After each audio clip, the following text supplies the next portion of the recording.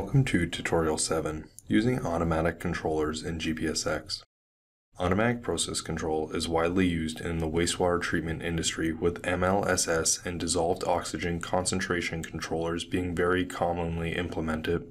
The objectives in this tutorial are to learn how to set up a dissolved oxygen controller that will change the aeration rate to meet a set point, and to learn how to set up an MLSS controller that will adjust the biosolids wastage rate to reach an MLSS set point. Having a good control system for these variables allows for improvement and stabilization of operating conditions, as well as reduced energy consumption and operating costs. Begin by opening the layout created in Tutorial 2 and save it with a new name.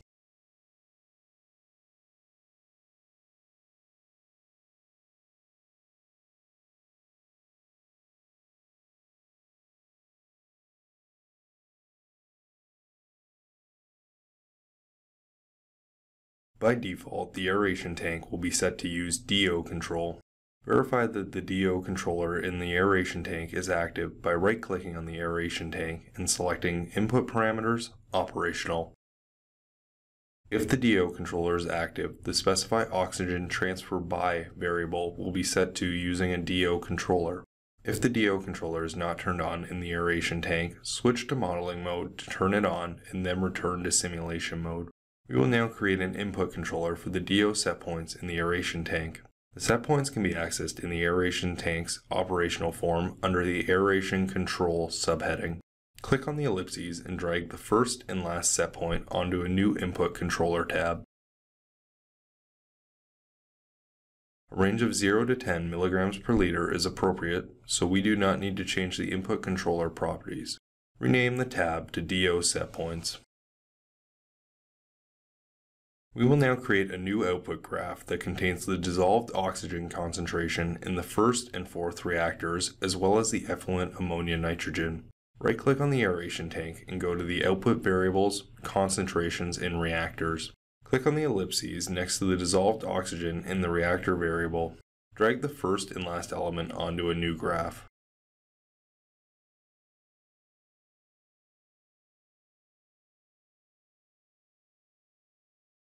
Right-click on the aeration tank effluent stream and select Output Variables, Concentrations, and drag the ammonia nitrogen variable onto the same graph.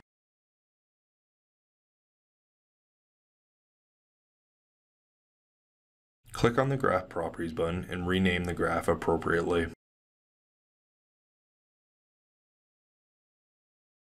Set the maximum value to 10. Auto-arrange the graph. Save the layout. Run a 20-day steady-state simulation, varying the influent flow rate and DO set points.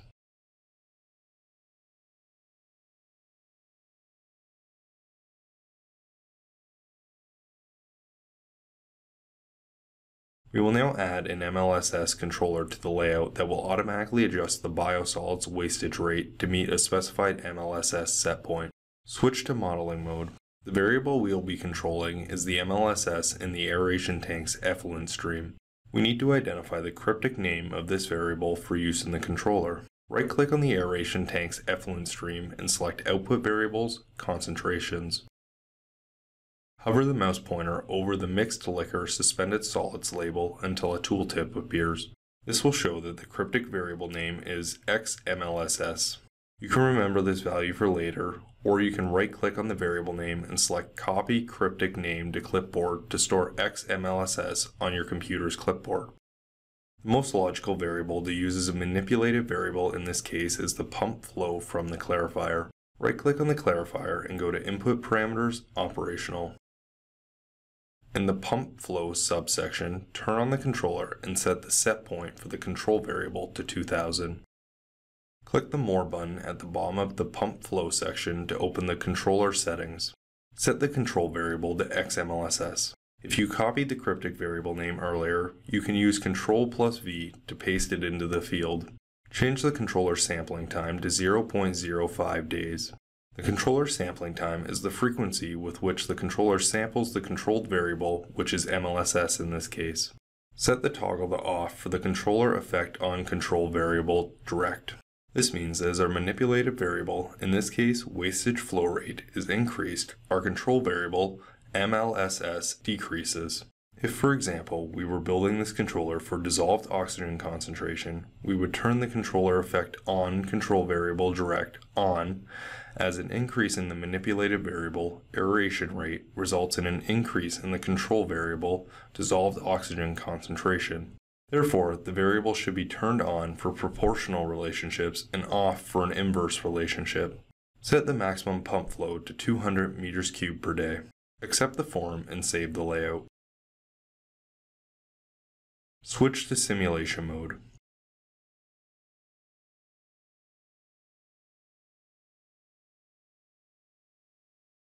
Right-click on the clarifier and select Input Parameters, Operational. From the Pumped Flow Control subheading, drag the controller on/off switch and the setpoint for control variables to a new Input tab.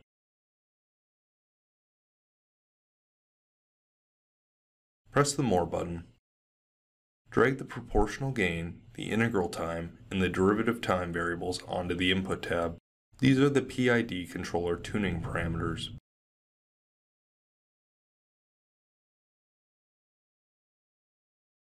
Rename the Input Controller tab MLSS Controls. Click on the Input Controller's Property button and change the minimum and maximum values to the values currently displayed on the screen.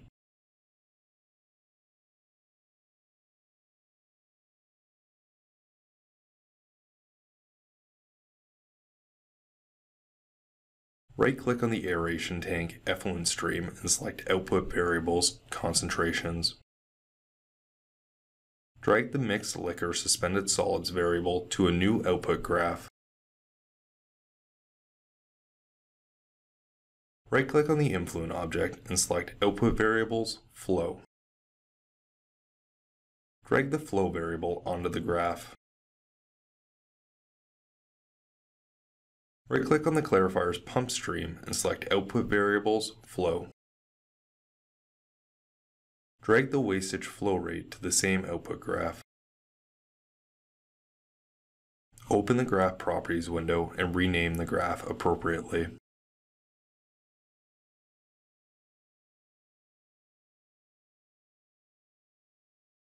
Adjust the maximum values to 5,000 for influent flow, 5,000 for MLSS, and 600 for the pump flow. Ensure that you have unlocked the maximum field prior to making these changes so that the values can be edited independently. Auto-arrange the graph. Create a new scenario named sinusoidal.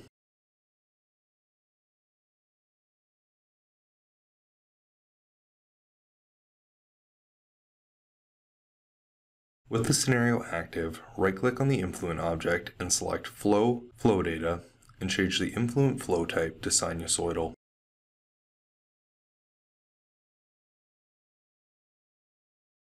Save the layout. With the controller turned on, run a 10-day simulation.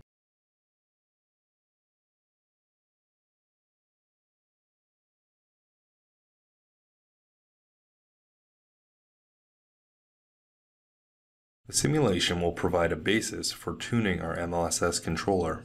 Notice in our output graph that the wastage flow rate oscillates wildly between the minimum and maximum settings. This is the result of a poorly tuned controller. We will now look at how we can adjust our tuning parameters to get a more stable response. Change the proportional gain to 0.001, the integral time to 10 days, and the derivative time to 0 days. Rerun the simulation to see how these changes affect the controller. You will see that the changes result in a stable but sluggish response from the controller. Rerun the simulation, increasing the influent flow rate with the slider controller. The influent flow rate will act as a disturbance in our system. If the wastage rate does not respond quickly enough, increase the proportional gain to get a reasonable and stable response. Once the proportional gain is stable, try decreasing the integral time to increase the controller's performance. If there is too much overshoot observed, try increasing the derivative time. The proportional gain is responsible for adjusting the response speed of the controller. The integral time is responsible for driving the difference between the process and the set point values to 0. The derivative time controls the rate of change of the errors, thus controlling overshoot. Run a few more simulations adjusting these settings to further tune your controller. Process control can be a complicated subject, and more information on PID controllers can be found in the GPSX technical reference. Create a new scenario based on the sinusoidal scenario and call it tuning. Right-click on the clarifier and select Input Parameters, Operational. Click on the More button under the Pump Flow subheading and go to the Pump Flow Control Tuning section. Turn the tuning switch on and drag the variable to the MLSS Controller Input tab. Set the fractional step size to 0.5 and accept this form. In the pump flow section, turn the controller off and set the pump flow to 100 meters cubed per day. The fractional step size of 0.5 will result in a step in the pump flow from 100 to 150 meters cubed per day. Accept this form. We will now check that we have the right settings. Click on the scenario menu and select Show. This will provide a summary of all the changes made to the base model in this scenario. In the MLSS Controls tab, turn on the MLSS controller and run a 0-day steady-state simulation. This is done so that the values of the manipulated and controlled variables, in this case pump flow and MLSS, are representative of normal operating conditions. Now turn off the MLSS controller in the MLSS Control tab. Run a 10-day dynamic simulation.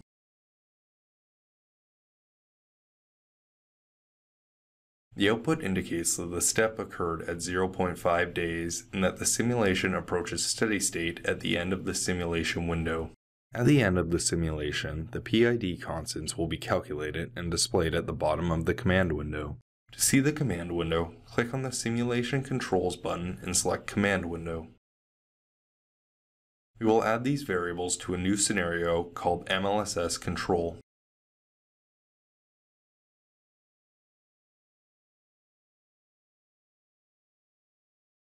Change the PID tuning parameters to the values shown in the command window.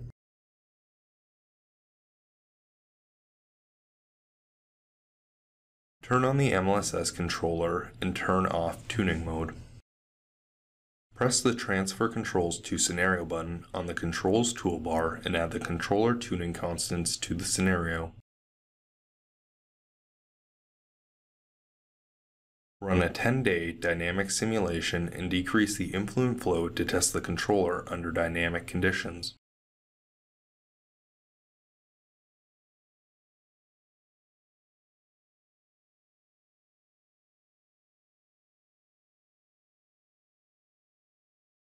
As you can see in the output, the system approaches steady state at the end of the simulation window. Save the layout. You have now completed Tutorial 7 in the GPSX tutorial series. You should now be familiar with setting up automatic controllers in GPSX and adjusting their tuning parameters.